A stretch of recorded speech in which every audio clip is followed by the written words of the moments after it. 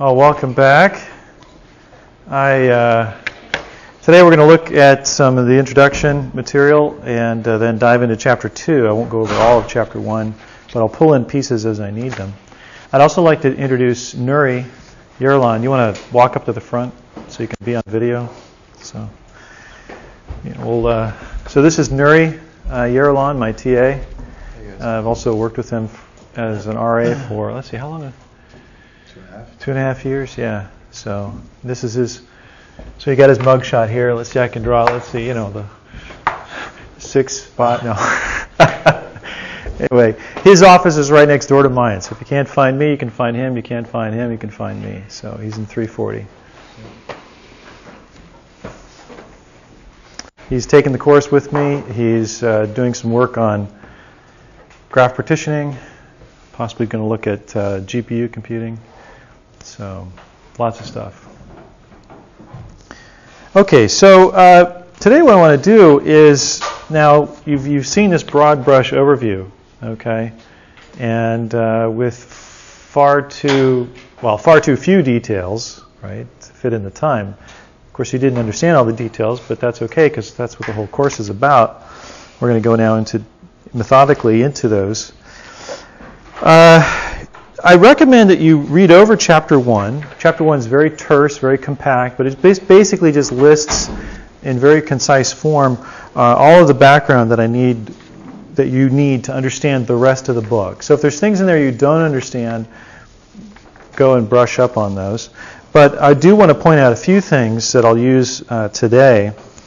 In particular, that's matrix multiplication. So, I mean, the very most simplest thing to do with a sparse matrix is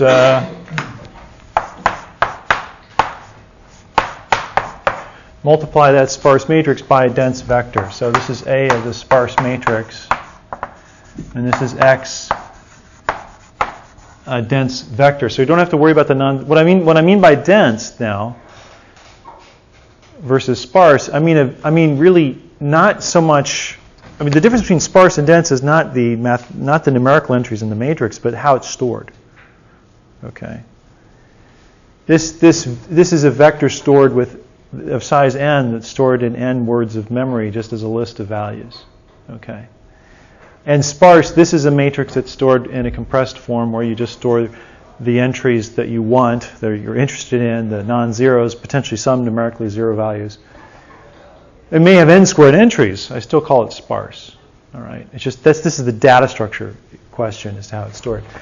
So and then y is also dense. So we don't have to worry about the non-zero pattern of x and y, but we do have to worry about the structure and pattern of A. Actually, what's going to be happening, it's a lot easier to do this, because doing this requires that you set y first to 0, and then you do this in terms of the code. Now, to do this, we've got to adapt. This is a very important algorithm, but you've got to adapt the algorithm to the data structure, or use the right data structure for the right algorithm. In conventional matrix vector multiplication, C equals A times B, the definition looks like this. We've got, it's the dot product form. Cij is the sum across k equals 1, and I'll use S, of Aik Bkj, where A is, let's see, m by n. No, S, I'm sorry, that's why I used S.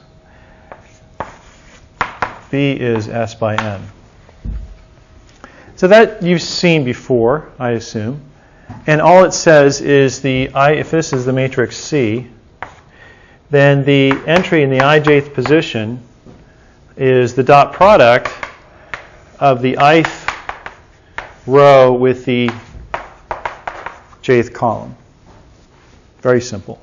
So if we were to use this definition over here, what we would need to do is to take our matrix A and take our vector X, and we would need to do this dot product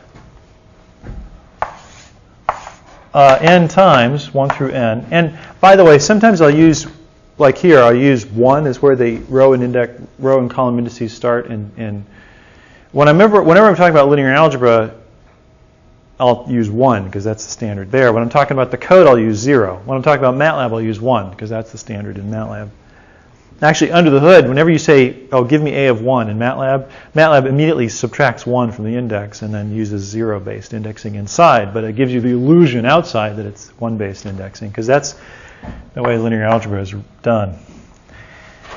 So if we were to do this using the definition, we get an algorithm that would have to take the dot product of this sparse vector, the first row of A, times the column of X.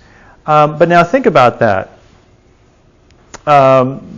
If we have A stored by column, this is a very awkward data structure. This is a very awkward method to use.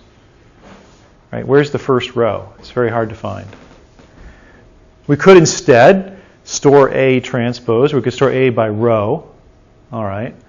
And then the algorithm would be it'd be very feasible. I won't give it to you. I'll stick with the one I'm going to use. So that's not very good. So we need a different definition of matrix multiplication. And what we need to do then instead, and I'll use this over and over and over again in the course, so please look at it, think about it carefully. Block matrix multiplication. And I'm going to use this to actually derive how to solve a triangular system, how to do LU factorization, how to do Cholesky factorization in all of its different forms. I won't use it for deriving QR factorization, but there'll be lots of places, lots of factorization methods will be derived based on this very simple idea. And the simple idea is this. You can take your matrix A, and I'll draw it, suppose it's M by S. You take your matrix A and you take your matrix B, and you slice and dice it into chunks. And you have to slice them in a way that's compatible. In basic matrix multiplication, this S and this S have to be the same. Right? The number of columns of A and the number of rows of B have to match.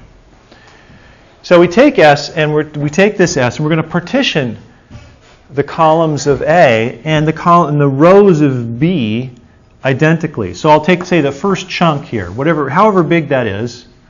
I'll call that my first block. So there's a slice. And I'll slice this as well the same way. So suppose this is, say, what notation do I use here? I'll call it I'll call this S sub 1. And then this is S1. S1 columns, S1 rows. And then S2. But it may be different. It doesn't have to be the same size as S2. And so forth. So I'll block it into chunks. And I'll do the same thing with the rows of A. So this is, say, M1, M2, M3, and maybe I'll stop with 3 blocks, whatever. In general, I could keep going. I'll make this M sub R. So dot, dot, dot. So I'm slicing A into R blocks of varying sizes, such that the sum of these sizes, of course, adds up to M. And the same thing for N. I'm going to slice this up, and I'll call this N1 to NC. And then S. What did I do? I have a name for S. Yeah, S1 to, no, let's see, I don't want to do C here. N1 to, I want to reuse C. I'll call it B, little b, for the matrix B. So we've sliced and diced these matrices up into pieces.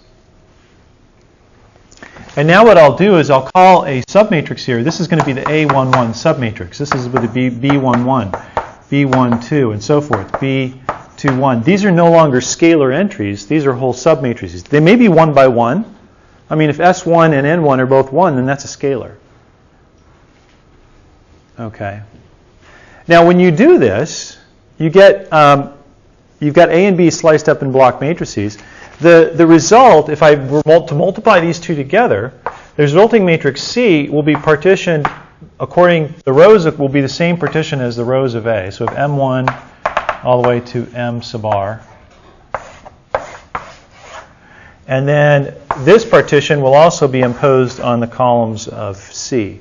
So N1 to N sub B. All right. So we've sliced and diced the matrices. Now I can write the following. C, the matrix, and I'll put capital C, a little bar through it to note that's capital C. Cij now is the following. It looks just the same as basic matrix multiplication. Okay, so if I want, say, the C2 3 block of the matrix C, a whole submatrix. Okay, that is to say, this piece right here. Okay, then I can do a multiplication of this matrix, that's A1, 2, times this matrix, B, whoops, wait a minute. Did I say A1, 2? I got it backwards.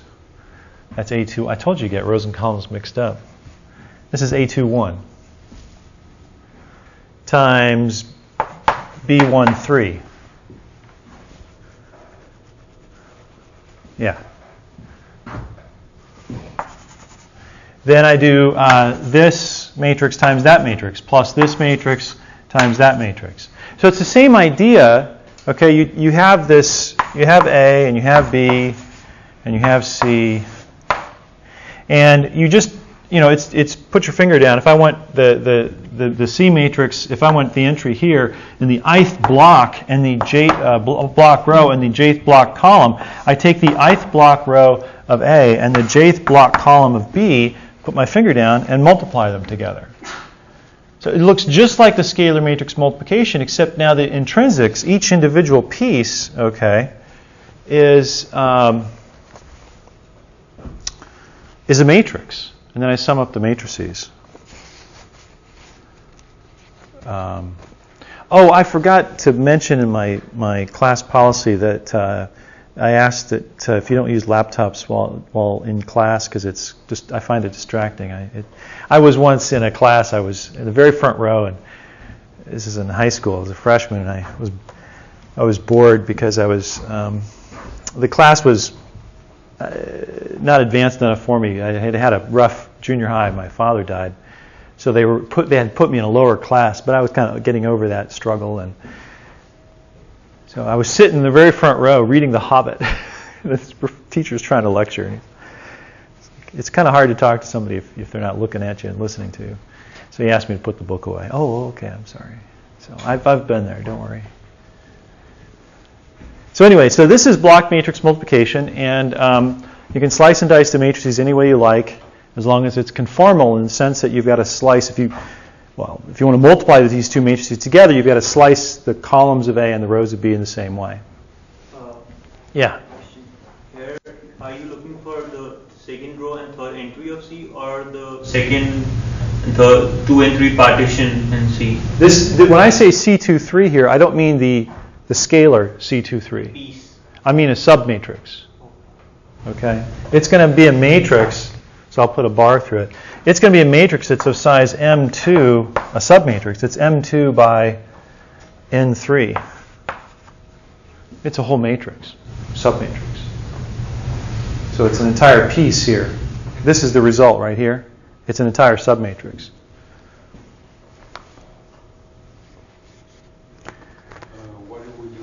Why do we do this? Oh, you'll see how powerful it is in a minute. And you'll see how powerful it is in the whole course. Okay.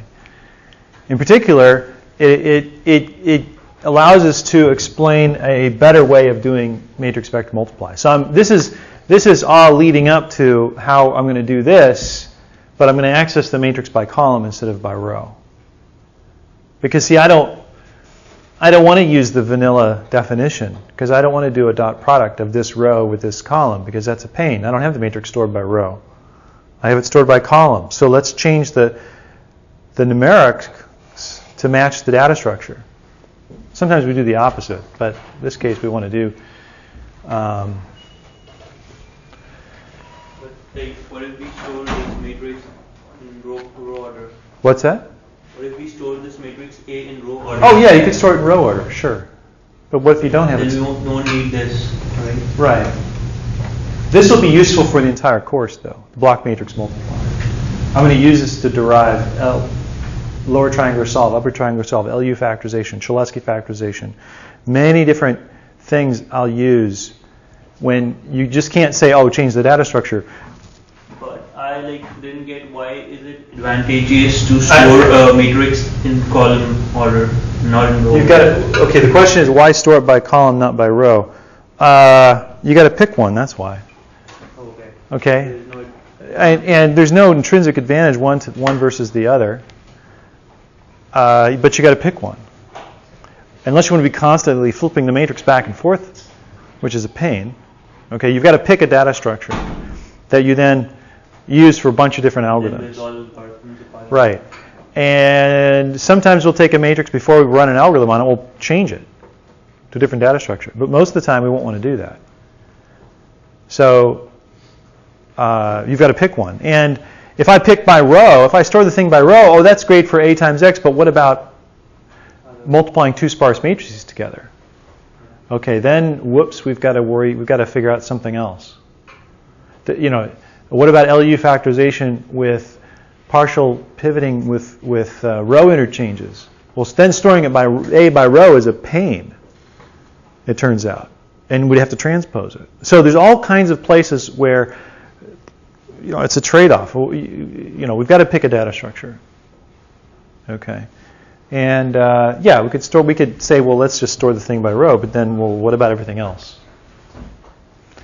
Okay, so now let's use this to show then what I'd like to do instead is I'd like to take this matrix A and I'd like to access it by column, one column at a time.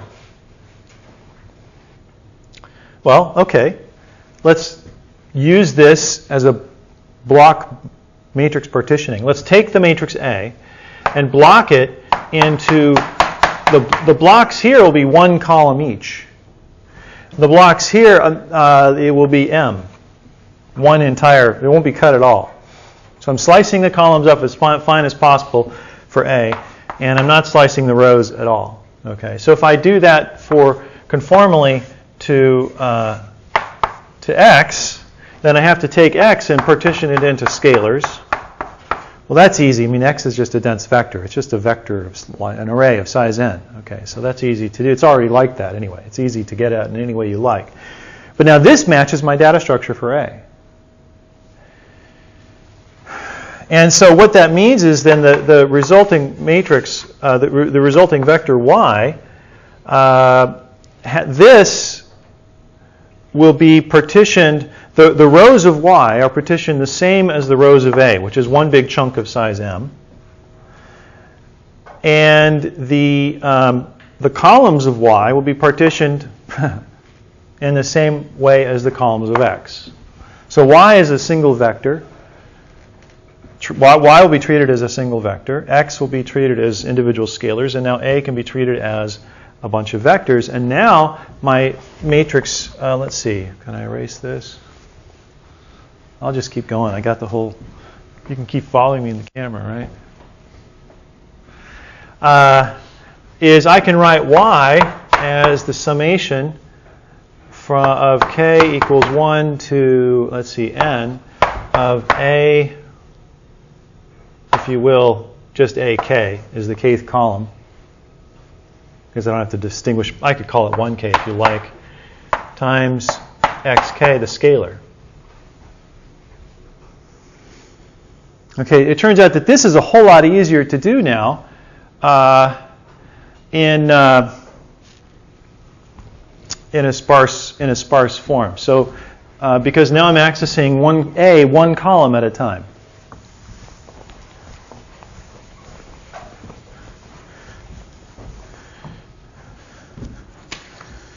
So now what the algorithm looks like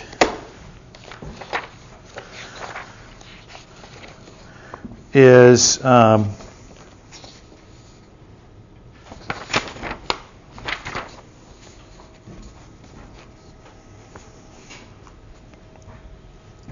I have to compute for, k. I've got k instead of, I've got the iteration j here instead of k. Maybe I'll change this to j to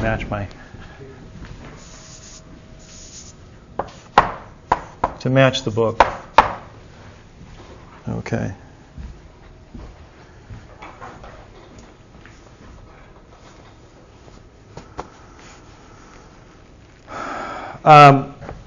So now I need this summation here. I need to iterate across for j equals 1 to n. I need to iterate across all the columns of A. And then I need to go through and compute A1j times xj. So I have to go through, so think about what's going to happen with this computation. A1j is going to be a compressed vector, and it's going to be mostly 0. So here's the non-zeros, these dots here, times a single scalar xj. Now, y is stored as a dense vector. So to multiply this times a scalar, all I got to do is multiply this scalar times the specific non-zero values, and then add those into my y vector. So then what I'm going to have to do in pseudocode is for each a sub ij, which is non-zero, do the following. Y sub I equals y sub I plus aij times xj. Now this is in one base notation. I should probably switch this to zero base because I'm going to start to talk about code now. So there's my pseudocode for multiplying a sparse matrix stored in column form times a dense vector. And now I just have to implement this with the data structure. So the data structure for this matrix is going to look like the following. So I've got this sparse matrix A, and there's going to be several parts to this matrix. Okay, there's going to be a vector P of size, so it's a structure of size n plus 1. All right, those are my column pointers. And if you remember, so I'll call this AP. Really, it's in C notation, it would look like that. But I'll leave out the little arrow for simplicity. So AP is of size, it goes from 0 to n. And then I've got a set of row indices. This goes from 0 to the number of non-zeros in the matrix, which has to be at least AP of n. And then the AX array. And so the jth vector of my matrix,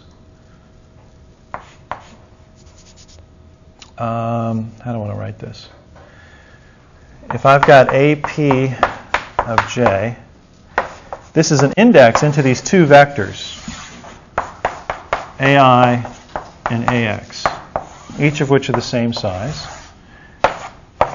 So AP of j will tell me the starting position inside these two vectors of the first non-zero entry in the jth column of the A matrix. So this is a row index, say row 5, and this is 3.7. So if I were to look at column J of the matrix, the very first entry will be in position 5, and the value will be 3.7. Okay, and then I'll have another index, and another one, another one, another one, and then the next column will start at AP of j plus 1. That's the beginning of the next column. So if I want the jth column, I've got to iterate from AP of j to AP of j plus 1 minus 1, which is this position right here. And then this vector is of size, because I need to go, say, to the last column. If I want to go to the n minus first column, I've got to go from AP of n minus 1, which will be here, to the start of the next column. Well, there is no next column. So AP of n, in zero-base notation, is a placeholder that points to one past the last entry. So getting the n minus first column, which is the last column, I can still use this scheme of going from AP of j to AP of j plus 1 minus 1. So you'll see this loop over and over and over again. So now taking this pseudocode and expanding it into something that looks closer to C will be like this, that follows that data structure. For j equals 0 to n minus 1. Of course, the C code for that would be, all the semicolons and such. But now I need to iterate through this column. For p equals AP of j to AP of j plus 1 minus 1. So I need to iterate across this chunk of these two vectors, AI and AX, which store all my row indices and all my numerical values for the entire matrix. Now, if I want AIJ, this is simply the numerical value is just AX of P. It's one and the same. So this is my value here, 3.7. And the row index I, in fact, I could save this into a scalar. I could do this. I could actually say Aij, the scalar, the temporary scalar, is just equal to Ax of P. I'm not. This is a temporary. I'm not putting this into a matrix. And then I is just Ai of P. That's the row index. And now I can do this statement. I can say, and y is stored as a dense vector, so all I need to do is do y of I equals Aij times xj.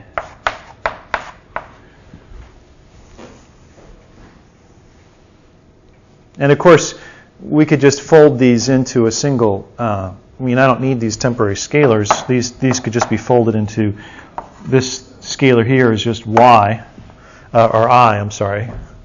And the Aij is just this thing here. So if I wanted to write that statement more concisely, I could write this in a single line of code rather than three.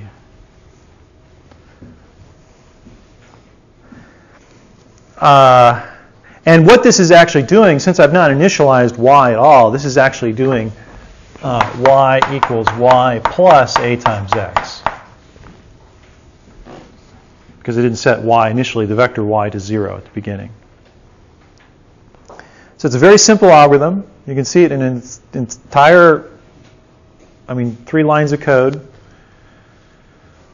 in all its details to compute a sparse matrix times a dense vector, where we don't necessarily need the vector stored, or the matrix stored in row form, but stored in column form instead. Now, if it's stored in row form, well, that's a different problem. We could also do it. Okay, it'd be a different kind of algorithm, but it'd be equally feasible. In fact, it'd actually be slightly faster. But that's another story. So there's a couple other things I want to point out about this algorithm right here. There's a name for this kind of operation that you'll see over and over and over again. It's a kind of a gather-scatter sort of operation. What's happening is, and it's a very irregular memory access too. So think of y. You get this huge array that goes from 0 to n minus 1. N could be a billion. Okay. A could have 5 billion non-zeros in it. X and Y could be vectors of length a billion. You've got a billion by billion matrix. It fits in a few gigabytes of RAM. It's not that big, right? You couldn't fit it on my laptop, but you could fit it on a large machine. So it's a billion by billion matrix. And the Google PageRank matrix is not a whole lot bigger. It's only like 20 billion by 20 billion, okay? With probably 150 billion links in it, non-zeros in it, all right? So you've got a vector of length of a billion, and you run this algorithm on it, and all you need is, for every column of this matrix, you just need a list of the row indices of the non-zero values and their corresponding values. And now what's going to happen here? As you're iterating through this, you're going very regularly through x. So j is going from 0 to n minus 1, and you grab out xj's. And you just read it. So x is a very efficient access. A is being accessed very efficiently as well because you're just going through it sequentially. You're going to the first column, and then the second column, and then the first, and the third, then the third, and then the fourth, and so forth. Okay. But now think about what's happening to the vector y. You grab a row index. The first one could be 5. And so what you'll do here is you'll go to position 5. You'll read the value. You'll add something to it, and you'll write it back again. Reading the value is like a gather. You're taking you're taking pieces of this vector, and you're pulling out from a large space into a small one. That's the gather operation. And then you add, and then you scatter the result back to this position 5. What if A, in this column is non-zero in position 5, position 1,752,900 and so forth, okay, and also down here.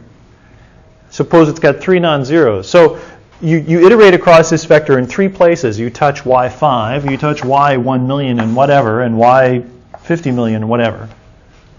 Okay. So it's a very irregular access of the vector y. Y will not be in cache. It'll be accessed according to this structure. So it'll be very slow to access relative to the computing speed. This will be running at the memory bus speed, this step right here. Loading and storing that value is what's going to be most expensive for this algorithm. But it's very doable. It's very feasible to do.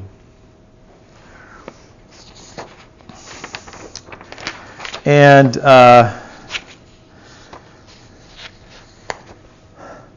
so this is a kind of loop right here that you'll be writing over and over and over again.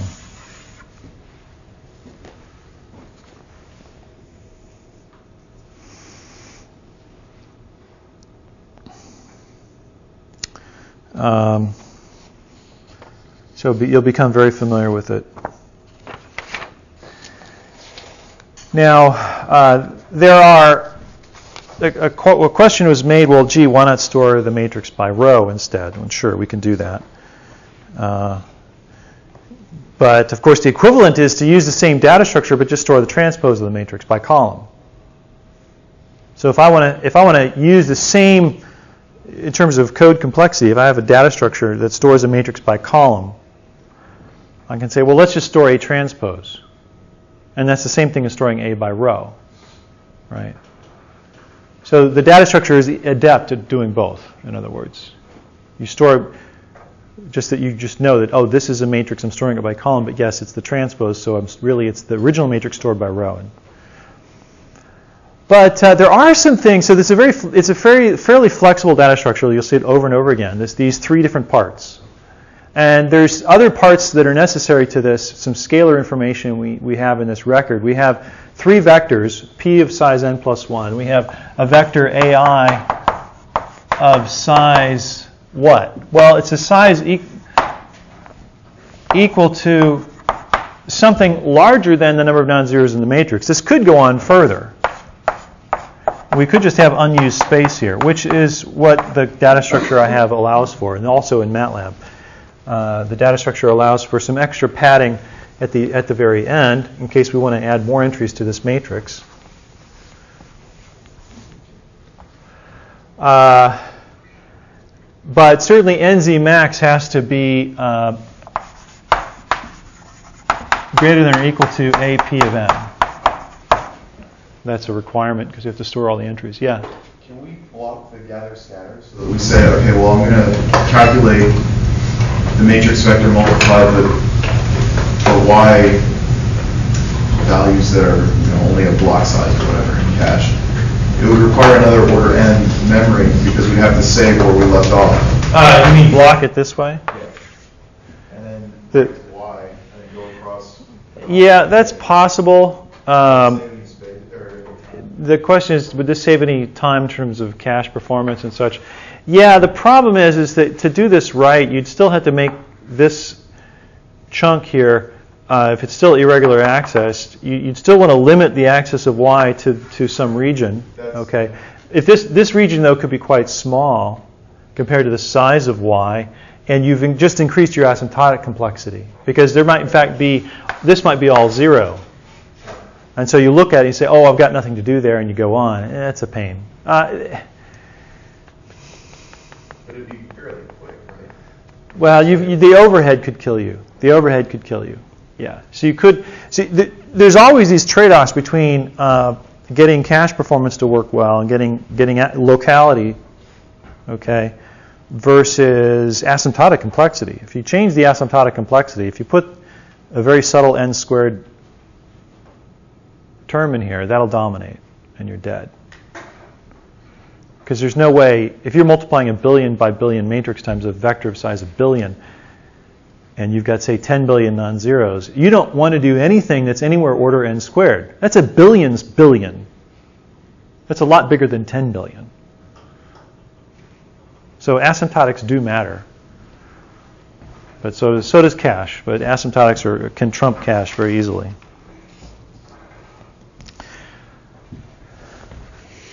So anyway, in this data structure, we've got to store, obviously in some places we're going to need to store the number of rows, m and n. Although what's interesting about this data structure by itself, it doesn't actually say anything about the number of rows of the matrix. I could have this list, these 3 vectors. I need to know how many columns there are, because I need to know how many column vectors I have. But the row dimension is just whatever the biggest row index is, I suppose. I mean, I could, in fact, for a while, MATLAB allowed matrices of pseudo-infinite dimension. You could define a sparse matrix in MATLAB as inf by 1 or inf by 100. You could do this in older versions of MATLAB, where it just said, well, whatever row index you want to put in there, I'll allow. Okay, you can't transpose this matrix. You have an infinite number of columns, and you don't have infinite space. But MATLAB no longer allows this, and I think it's kind of silly, so it causes all kinds of problems. So in this data structure, you need to have a few scalars. You need to have a number of non-zeros to tell you how big these 2 arrays are. You need the row and the column dimension, and that's about it. So 3 vectors and 3 scalars gives you a dense matrix. It gives you a sparse matrix. Now, this is adequate for most tasks, okay? But one thing it is very bad for is the following. And if you want to write some code that'll slow MATLAB to a crawl, do the following. Say A equals sparse m comma n. That creates an empty matrix that's of dimension m by n. And then have a loop in that you whatever where you say a of ij equals something. In other words, you fill the matrix one scalar at a time. All right, that's absolutely pathetic, because think about what has to happen. I'll explain later in chapter 2 how we can build this matrix, okay, and to begin with. But if we just randomly insert entries into this matrix, think about what has to happen. All these columns are packed together like sardines.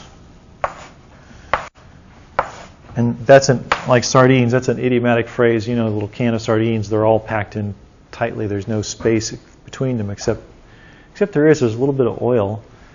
I don't know. So there's no oil here. They're just packed side by side. There's no extra space. So if I wanted to add a new entry to the column 0, to use zero-based indexing, I would have to take this data structure and shift every column over by 1. Every entry would have to move over by 1 to free up one slot in here to add an entry. Okay, and if you do this in MATLAB, that's what it has to do. It's very awkward. And so this is a very painful way to build a matrix. If you're not using MATLAB, you can't do this either. You'd have to do something else.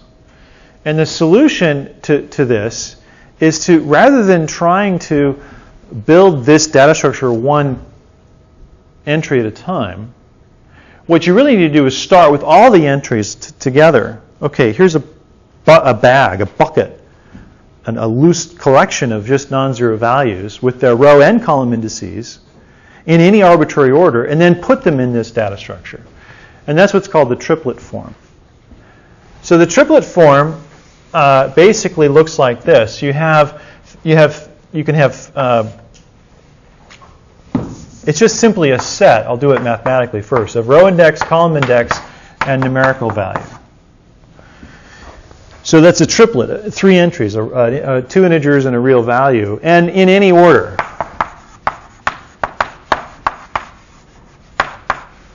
I mean, this implies we're ordering the entries by column. We're segregating by column. Okay. Now, I have not specified whether or not there's any order of the row indices. In MATLAB, these are always kept in ascending order. So when you go down here, you go from small row index to large row index. In my data structure here, I allow for these to be out of order. Minor difference. But when I pass my matrix back to MATLAB, and you'll face this as well in your code, if you generate a sparse matrix and it's out of order and you pass it back to MATLAB, you could choke MATLAB. So you have to sort these things. MATLAB also adds a little caveat. It says, well, it doesn't want to store any hard zeros as entries. So MATLAB always religiously prunes these out. I don't like that use of that word. Fanatically, maybe.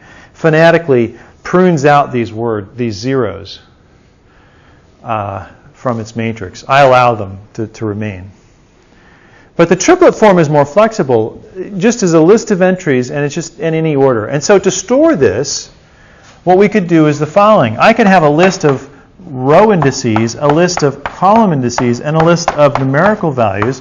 And these are all of size NZ max.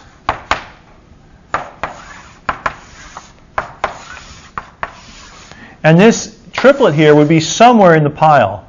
So if this is the entry 5, 2, and then A 5, 2, somewhere in this pile would be 5, 2, and then 3.7, whatever, 3.7. So that this is at entry K, AI of K and maybe call this P. AI of P, AJ of P, and AX of P will be the row index, the column index, and the numerical value, respectively, that one entry. This is called the triplet form. And we need one more piece of information. If this is the size of the array is NZ max, I actually need to know how many non-zeros there are actually in the matrix, so I can have this little buffer of unused space. So I need to toss this in as well. So this is a different data structure, but it's actually not, in terms of the components that it needs, it's not very different from this, in the sense that there's 3 vectors here, AP, AI, AX. There's 3 vectors here, AI, AJ, AX. I still need to have the row and column dimensions, M and N, and it's still useful to have them over here. I still need to have an NZ max over here and over here for both data structures. And I have 3 vectors, 2 integer and 1 real. 2 integer and 1 real. So these data structures are quite similar, and it's very simple to pick one data structure which can do both. And there can be a little flag that says, well, what is this? Is this a triplet form matrix or a column form matrix? And that's what my data structure does in C. It's not object-oriented, but it feels like it. There's a flag that tells you, that tells you whether or not you're dealing with a compressed column matrix or whether or not you're dealing with a triplet matrix.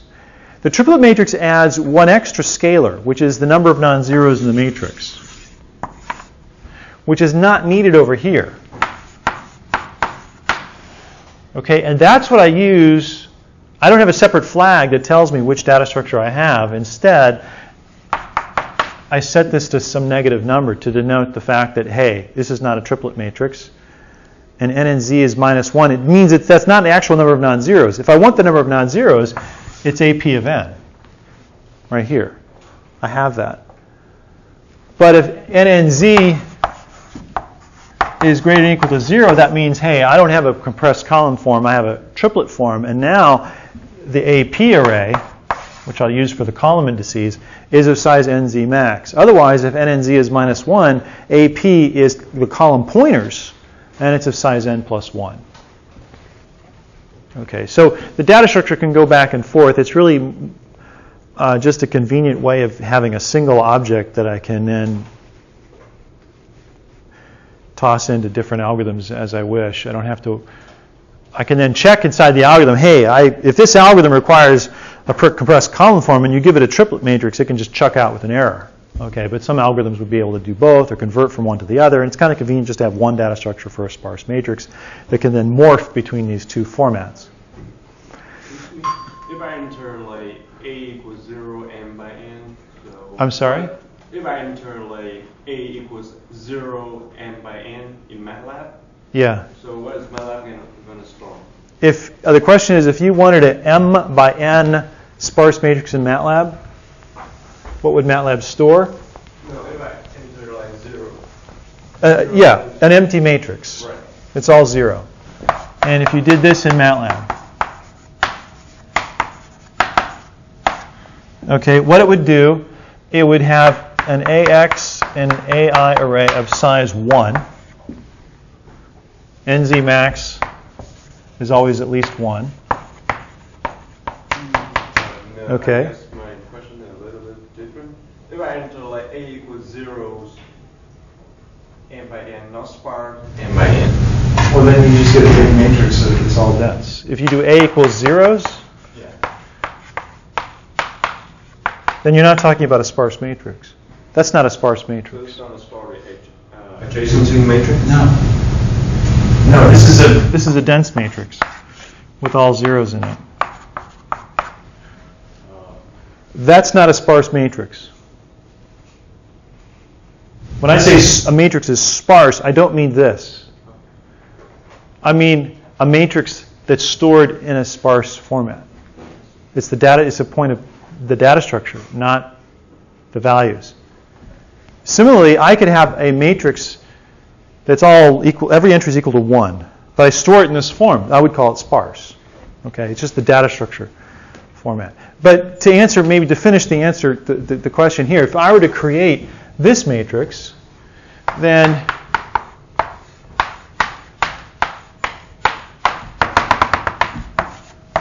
this data structure takes size n plus 1 to store, because all the column pointers would be 0, and you'd have two vectors, ai and x, of length 1, which hold nothing.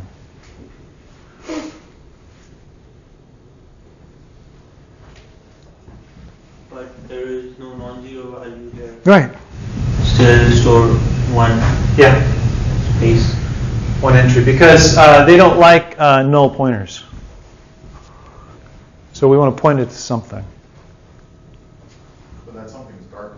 This something is nothing. But it's not a null pointer.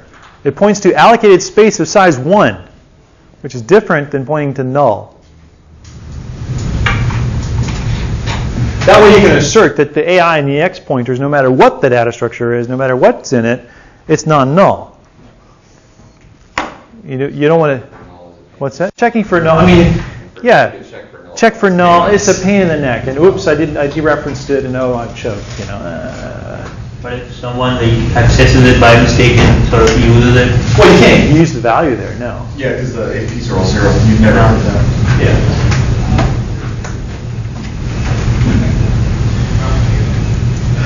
So I've got, 30 seconds left. So what I'm going to do next class then is we're going to look at these two different data structures and look at ways of going back and forth between them. Okay? We're going to look at how we would take, this triplet form is very convenient for saying things like, okay, Aij equals and then equal to a scalar. That's very convenient in the triplet form. One other thing that's possible in the triplet form too, that it's possible to have duplicates. I can have 5 to 6.2. Okay? The entry is in there twice. The interpretation is that if there's duplicates, the actual value of A52 is the sum of these two entries. And there's a reason behind that. Many times when you're building a matrix, you're building it in the form of, you're taking Aij equals, you're adding things to the matrix. You do Aij equals Aij plus something. Okay, so you're always adding stuff into the matrix. And so if you just add in the update, well then later on you can go combine them together. But if you, finding where to put it is a pain in the neck, but just tacking it onto the end of the list is easy. So duplicates just get stuck in, and then when we convert it into this form, I want to get rid of duplicates, so I'll show you how to do that. So there's going to be data algorithms for moving back and forth, and that's what I'll do one Wednesday. And see you then.